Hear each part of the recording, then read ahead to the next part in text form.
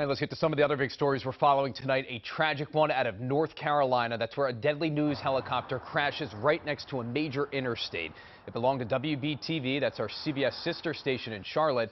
The helicopter crashed right off of I-77 around noontime today.